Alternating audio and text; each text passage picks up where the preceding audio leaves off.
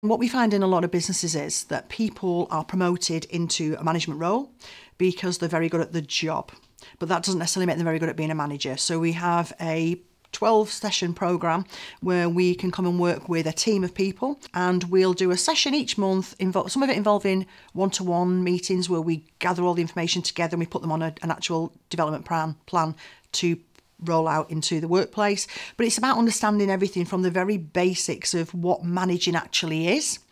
and a lot of self-reflection work, so looking at how they are applying themselves, how what a manager does influences the people in the team. And then we look at understanding the team, we look at how we motivate them, how we performance management in a positive way. A lot of people see performance management as a negative. It's actually a really big positive for a business, but it often gets forgotten because managers tend to spend more of the time dealing with issues within a team than supporting and guiding and promoting, if you like, the excellence of some of the team members that they've got.